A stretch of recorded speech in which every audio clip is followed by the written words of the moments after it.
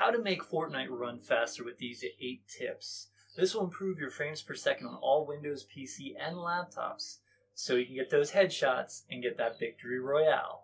Welcome everybody, I am Kevinsmak. If this is your first time here and you enjoy the content, please join the family by subscribing and clicking the bell notification so you don't miss out. Tip 1 is going to be your video settings on the game. I'm going to go ahead and show you some of these, and they're kind of in order. So the ones that I'm going through, the most important are first. So that's kind of how it goes. So you want to make sure you get it set up correctly. If you have any questions about anything I have here, just let me know in the comments what step you're at, what the problem is, and what your question is, and I will do my best to answer it. Again, priority with number 1 and 2 here, and then it kind of gets a little less each time, but all of them as a whole will improve your frames per second together. So let's go ahead and get started here so your game's running smooth and you stop getting lasered. So let's go ahead and click up here, and we're going to go ahead and choose settings. Now this is the first one's I'm gonna talk about it 2 different ways. So if you're at 30 frames per second and you're trying to get to 60 frames per second, there's some things you can do. You want to turn VSync off. That'll go through and help you out a lot. Motion blur also will improve frames per second. So if you want it even more, you can go ahead and turn this off. I have a pretty strong computer, so I have mine on. As you can see, I have most of mine on Epic. If you're having crashes and freezing and everything, you want everything on low with shadows off. Shadows will also increase your frames per second, so you want to turn them off. I keep them off because I think it's easier to spot things and not get confused with things, but some people like it on because then they can see people around buildings and things like that if they're hiding behind them. So I'll leave that up to you, but if you want to improve it more, you want to turn this off, VSync off, motion blur off. And then put everything else to low. Your graphics aren't going to be as good, but this is definitely going to help your frames per second. So if you're trying to get to 60, so you can go ahead and change this from 30 to 60. If you're just trying to play the game, you definitely want all of those on low and off, just like I mentioned. 3D resolution you want to leave alone. Don't touch that at all. You also, if you're still having problems and you're crashing and everything, you want to remove full screen. You want to go to window mode. So window mode will allow you to play it better. Of course, the game will be smaller. If you're still crashing and you're at 30 frames per second on Windows mode, you got to start with the resolution. First of all, you want your resolution to match your Windows resolution. That's the best way to do it. So if we go like this and I right click here and go to display settings, right now my resolution's 1920 by 1080. So that's how you find your resolution. So that's what you want yours matched up with. But if you're crashing like crazy and you're still not able to play, lower this. Try again, lower it, try again, lower it, try again. Keep going until you find one that works. These settings are very important to set up, especially if you're not able to run the game at all. But those settings will get you through to running better. Tip 2, let's go ahead and increase the priority level of Fortnite. So how this works is you have to have Fortnite open, not just the launcher, but the actual game. You go down to your taskbar, right click, choose Task Manager. Then you want to go to Details. I have mine always in alphabetical order, but it's so you can click on that and go to Fortnite. You're going to see 2 with Fortnite. You're looking for the one that uses the most memory, the highest number. It's the Fortnite client Win64 shipping.exe. You want to right click on that, choose set priority, and then you want to do at least above normal. You could even do high if you'd like.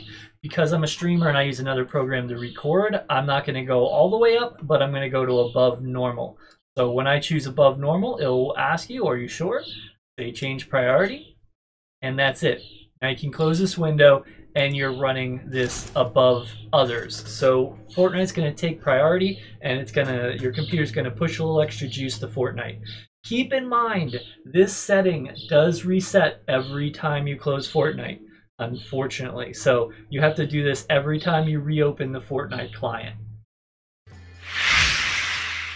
Tip 3, we're going to go ahead and edit a Windows file to make this better. So what we're going to do here is we're going to click on the search, type File Explorer, it'll come up. Go ahead and click on it.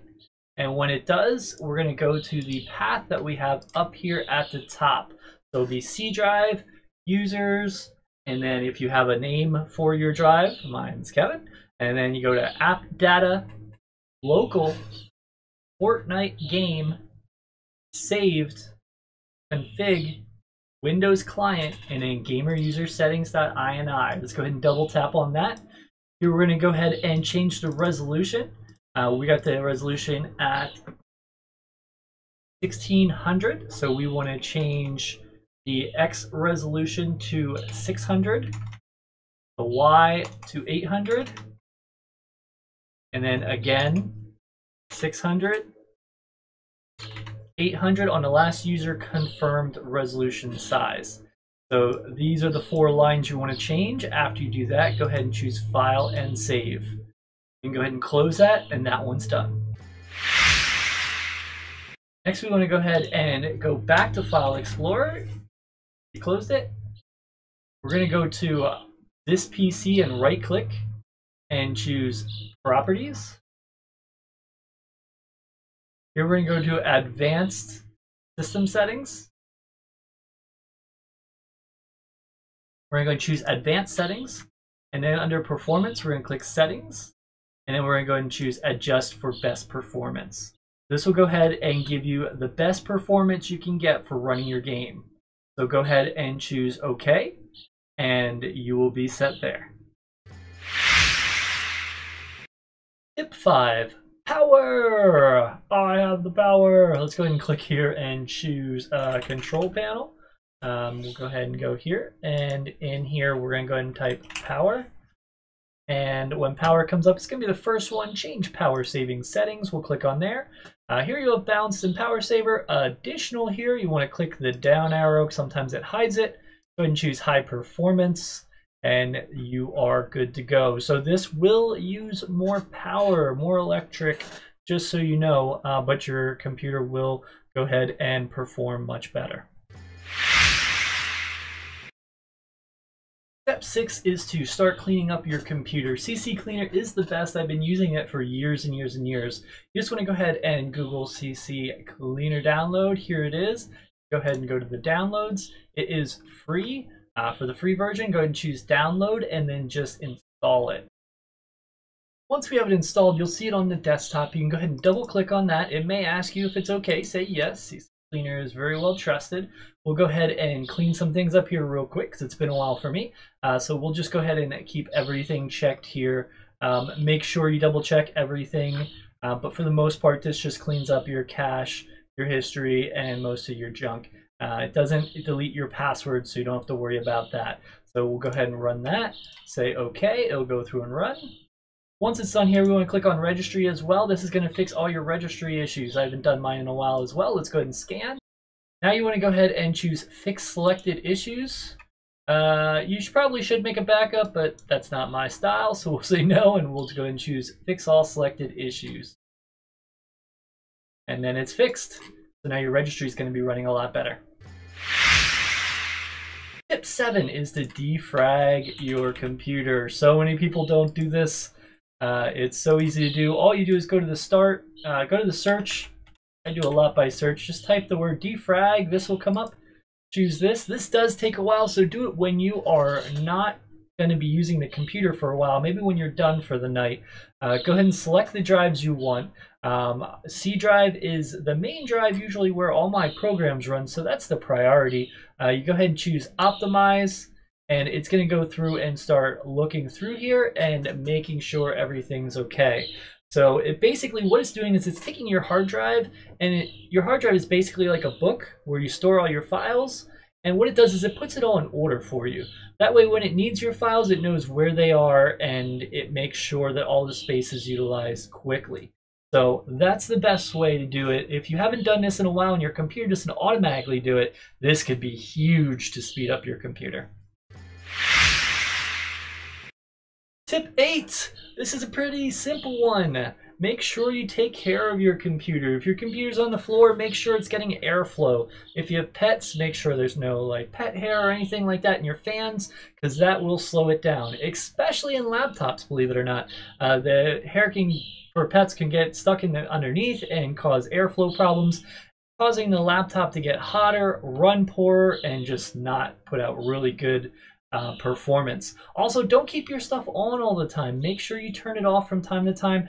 Reboot, especially after you've done these last 6 and 7 tips, or all the tips so far. You definitely want to reboot after this. Come up with a nice clean computer. You should reboot before all your gameplay, especially with Fortnite, because you want it to be so good and so crisp. Leaving the computer on all the time, that's just going to slow you down each time more and more, especially if you're opening and closing Fortnite. This goes specifically for older computers. If you have a really good rocking computer, maybe not as much, but as your computer ages, this is the best way to go ahead and keep things moving. Guys, I really hope you enjoyed the 8 tips. If you did, please smack that like button for me. Again, if you have any problems or have any future videos you'd like me to try out, let me know down below. I'm curious what you would like to see next. Thank you all for everything. I definitely do appreciate it. And as always, smack out.